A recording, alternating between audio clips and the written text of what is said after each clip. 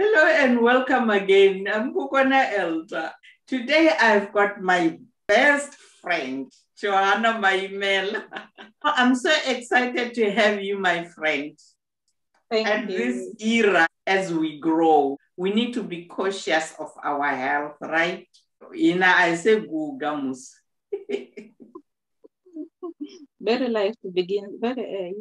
Life begins at 60, my friend. Yes. So those that are beginning life at 60, they should be very, very cautious. That's what the doctor says. It's like we're the one expected to die first. So, my friends, whatever we talk, maybe it might help others out there. And then let's advise each other how to look after our health now that we are approaching our age. Life begins at 60. Okay, life begins at 60. So, when do you think we should start? Healthy eating should be an everyday thing. Like when we grew up, our mom will cook some vegetables.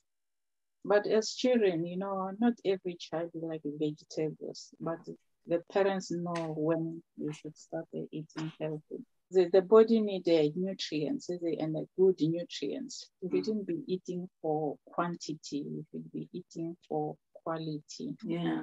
So, but at the time we don't afford, not all of us afford to eat that quality of food.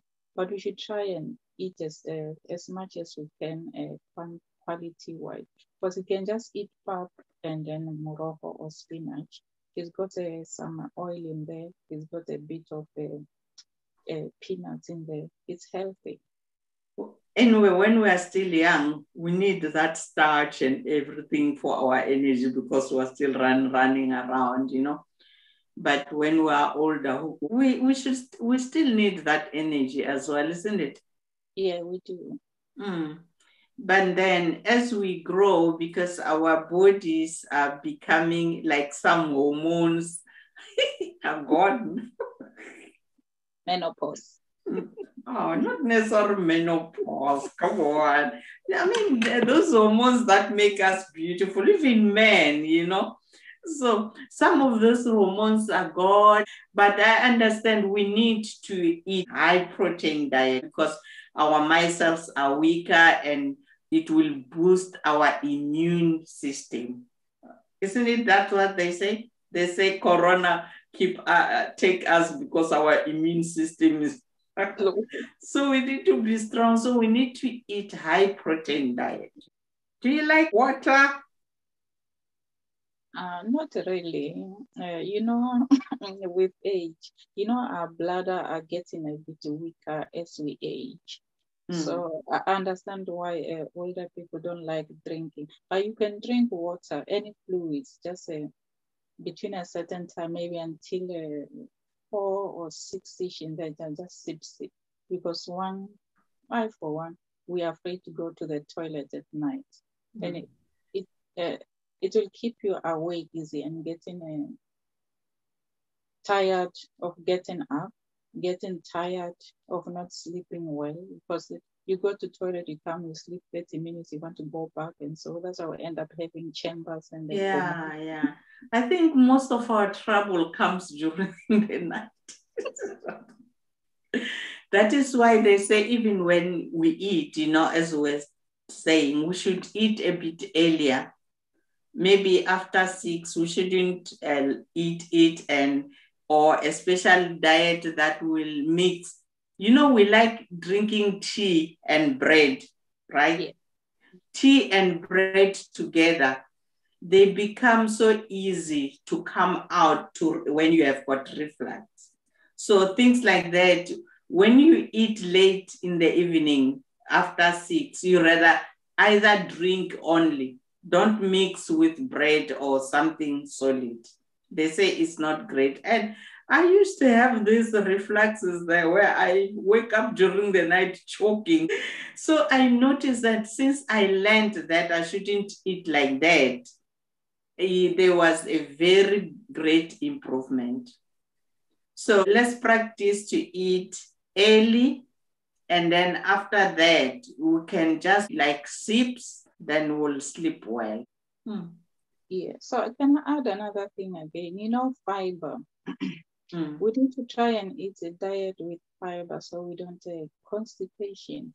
Fiber diet, drinking with water, it will help us to soften our stools. Yeah, if you're constipated, it's a big issue. I think. So talking about constipation, while she's there now, I think we've spoken about diet. It comes with exercises as well, isn't it?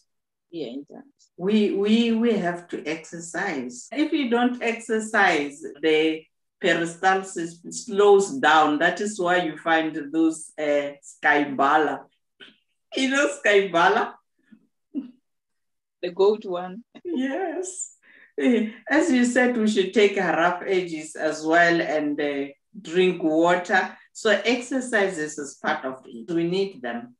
For mental health as well. Can you imagine you're constipated, you're worried, it also affects the mind.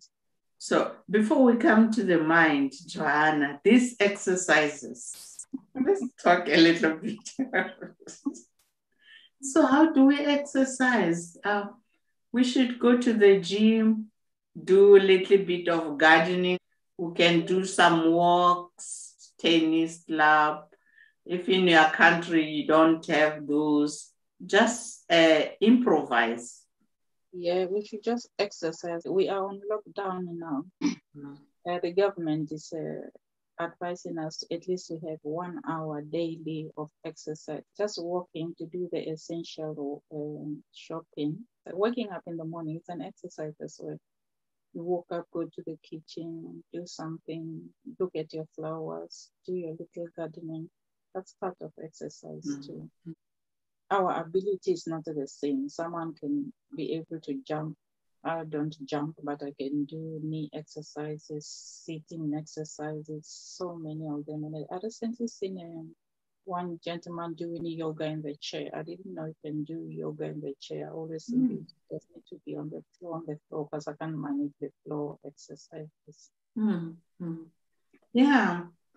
If we can all learn that you can exercise wherever, even in bed, just when you are sleeping, try to stretch your legs, stretch your arms, and this squeezing. You can squeeze anywhere, anyhow, isn't it? It's part of exercise. Even now that we are sitting now, I can be squeezing down there. It's good to squeeze it for your pelvic muscles. Yes, it will help us with this incontinence because the sphincters are getting loose. So you can just keep squeezing down there. No one will see you. You mentioned mental health as well, isn't it? Yeah. So these things are interrelated. It's from one to the next and they go together. Because every now and then when I feel so dull and lazy, and then I woke up and exercise, I just feel so refreshed, And then because, we are socialites as well. Let's talk about this mental health before we come to social. You're running away. Yeah. So on mental health, to keep feeding our brains now, besides exercising, we should also read books, meditate, you feel so relaxed. You were talking about laughter not long. Laughing is healthy. Well, and then let's take challenges. It doesn't mean that when we are old, we can't solve problems. Let's get involved with problem solving. We human beings are socialized. Our mental health, that's why it's more because we are so isolated during this lockdown. It affects our mental health as well because we're not seeing people. We can be seeing people, seeing you on the screen and seeing you physically. Elta, it's not the same. And our coping mechanism as well are not the same. So that's why you find that this mental issue is happening a lot during this lockdown. So I think they should ease the lockdown soon so we go and socialize. It's true, Johana. That is why They say the rate of domestic violence is so high during this lockdown thing. It's all mentally. People cannot cope with one thing. It's like you're doing one thing every day. You can't see other people. That is why some people even studied that, when we do visuals, like we do Zooms and stuff like that, right? They say it is advisable for us to open our videos. You see, some people, they like switching off their videos. We don't see who is behind the screen, right? They say that has got an impact. If you see me today here, at least it's like we are together. So we want to see people, and we don't want to see one thing every day. Is boring. And if you don't see people, you get so depressed and all stuff. That is why they end up saying that old woman is staying there alone. It's a witch. You see, because you become demented, and then amnesia, all those Alzheimer, all those things, they come because you are just alone. You've got no one to stimulate your brain. What do you think of family and friends? Okay, I'll speak about love. I know we think love is you love everyone. As human beings, we shouldn't be making enemies. You love people, you love nature. That's part of it. Okay. Just love each other, just be kind and talk to each other, make friends. If you don't have an extended family like some of us, you make friends and families along the way. Wherever you work, you'll be visiting each other, seeing each other, missing each other, calling each other. It goes a long way. Make friends on your way, meet people, be kind to everyone. And then you should learn to forgive and forgive yourself as well, so that the people come to you. As you were talking about friends and relations, I was thinking of relationships. Some people think when people are old, they can't fall in love. All of those things, it helps our mental status. This thing of people getting divorced at the age of 80, 70, is hard. If it was possible, we will try hard not to fall into that trap. So it's not time for enemies, having grudges with people, because all this end up with high blood pressures, depressions, and all stuff like that. Yeah, that's true. Yeah, because you know that feeling of guilt. It makes you suffer inside, and you suffer in silence, like you said, forgive. Then if you have forgiven, you got a bit of a relief in there, or the total relief to say, okay, I've forgiven someone. So what do you think about safety? If you fall, you are breaking. We are like babies again. It's such a blessing to be old, It is a blessing. So you're talking about safety. Yeah, we need to try and it's normal. Yeah, those who can afford to wear heels, but then be careful of what type of heels you wear. The shoes, everyone has a different taste of shoes. But then try wearing, if you are indoors, these are our floors, and so we are prone to falls now, prone to breaking, prone to sleeps. You sleep, you end up on the floor. You sleep is a mere fall. So we don't need that in this stage. It might happen, but we should try and stay safe. When you wear proper shoes, proper foot care, and those non-slip socks, they're very good when you're indoors. Just wear them, because one carpet from our floors, it's easy to sleep, like I said. So if we invest in those ones, they're just £1 in a Primark. But when in the kitchen, try and make sure when you put the kettle, it says boiled. Make sure there's water inside the kettle. Make it a habit. You can't just go there, turn it on. This our gas. You make sure you put your fire on the lower side. So even if something burns, or even if you forget to switch off the gas, it won't cause too much damage like when it's on a high fire. Mm-hmm. These are our cups. Make sure you get a cup which is not that heavy, the one you can handle. You know, we like our tea at this age, tea, coffee, and so. Or even if it's heavy, make a habit of not filling it up to the brim.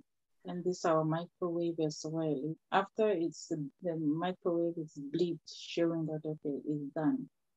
Open the door, give it some time to cool off before you take it out, and make it a heavy bit of using this gloves, or maybe just another glove or so to hold the both sides, so just in case of anything you don't get burns or something you don't want at this stage, because now it will take time for that wound to heal.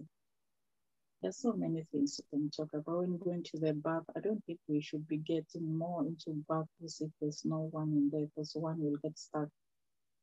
Two, you can bend. So if we invest in this walking and showers, make sure we just do more of showers than the bath. Right. Because our bones, as we say, they are weaker as well. A little trap, a little sleep, you break, right? Some people advise downsizing so that you don't have a long way to walk.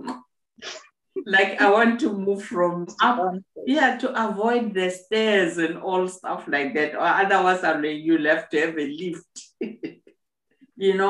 So if you find that your house is so big, the kitchen is that far, the bedroom is there, it's better to bring them together so that it's easy to reach out, right? Again, once we are still there, I want us to talk about medicines. So many of us, we've got so many medicines. It's very important to know your medication so that you don't mix them up or take overdosage or whatever. And then some of us, sometimes when you feel you have got too much headache, you find people taking double of hypertensive drugs. Oh, hey, I'm sweating a lot today. Now maybe my blood pressure is high. Let me take two. Or you forgot to take in the morning. You can't remember. Let me just take again. I remember those old ladies now, they were at the gym. The other one said, oh, I forgot my high blood tablets. Can I borrow yours? No, it's okay, my friend. We can share. You don't even know the name of all those things, So we should be very careful. It's so interesting, It is interesting. Meanwhile, we are on this tablet issue. Now the GPs are very wise now, not wise. In the hospital now, I think the pharmacists, they do realize, okay, now this one, if you're always coming with overdose, now they're making 1+1, or this one doesn't manage his or her tablets. Though you find carers also help, but what if you don't have carers? So they came it in they used to call it a pill box, but now they call it a blister pack. It come in a pack, and it's written Monday, Tuesday, Wednesday, Friday to Sunday. And then it's written up morning, midday, evening, or night there. So at least or maybe it's written AM, midday, and I forgot now how they make it. So it's easier for you, so okay, morning, I've taken my morning one, so it will be empty. We just open it up, or some will just blister it. That's what it says, a blister pack. You just punch it, and then all of them, they will come, and then you take them. The problem is when you lose one, then that's it. It's gone. It's gone.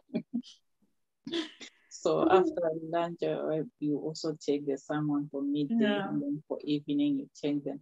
That one is more safe under safety, because you know, okay, I've greased out morning, midday, and evening. So it means I've taken for today, which is Saturday. Like I said, it's a problem. They didn't realize, what if you lose one? But then if you're not safe, then they won't give you an extra. Yeah, we have to keep safe like that. And then the last one before we say goodbye to our viewers, about visiting your doctor for checkups. You know, don't wait for you to have a feeling of a headache or dizziness until you go to check your blood pressure. If they say check your blood pressure regularly, you should check. If they say every month, you should go so that they check it and regulate your medicines, right? And then checking bloods. You were talking about bloods at some point, isn't it? Like regular checkups. And then with women, sometimes they check their breasts, their pap smears, you know, all those little things. We shouldn't ignore them. We need to go for checkups, check the blood levels. If the doctor says, come, if you don't know, ask your doctor what bloods should be checked for me. Sometimes you find that they detect something that you were not aware before you could feel them. Sometimes those diseases, they are diagnosed when it's too late, you know? So you might find that if you go for checkups now and then, things are found and then you get treated. That's right, Ceci. Yeah. I would say, okay, we should try and make it a point that every year, when a year, just set your diary or a reminder to say, okay, in January, unfortunately, we're in lockdown, they're not taking appointments or so. Just say it's January, you go, okay, make an appointment and tell the doctor, okay, I need a yearly checkup. They do that. You do everything. Okay, they do bloods, like you said, and everything, and send you for bloods and some other tests. Also make sure, and then go to your optometrist to check your eyes, your ears. You know, some of us at times say, oh, I can't hear my left ear, my ear. You find, okay, there's nothing wrong with the ear. Nothing wrong. Just maybe a bit of wax is sitting down there. Even the mere tooth cleaning, we tend to neglect all those things, you know. I don't know if back home they do all this, because when we grow up, I never knew of all these services. Maybe these days things have changed, where people can go for checkups as well, or you have to have a GP to do all those things. Now they do them. It's only that maybe it's like someone, when you go, you said, I'm coming for checkup, they think maybe just misusing the government services. But those with medical aids, is there. You just go for yearly tooth washing, cleaning, polishing, whatever you name them, your eyes, everything. It's like a must. They hear, like how you do for your car, and you do for yourself. So, hey, that was interesting to learn. I think now we'll live healthy as we start our life at 60. And no. Yeah, we'll be healthy. What is that? Music. Don't forget to listen to your music, whatever music you like. That's my one. It says Moonlight Serenade. It's just one of my favorite, easy listening. It's not interesting. Any music is good for you. Any music. Oh, thank you, Johana. Music is good. Yes, it's good for meditation, stable mind, even to take you to sleep with music is great, you know. So thank you so much, viewers out there, for watching us. Join us again in the next few weeks for the next chat, and you can share with us your topics if you want to. And this platform is free for everyone to join. If you like this type of talks, subscribe to this channel. It's free. Just press the button down there and the bell so that each time a new video comes on, you are the first to know. Bye for now and stay blessed. Thank you, my friend Johana. I hope you keep visiting. Thank you for inviting me.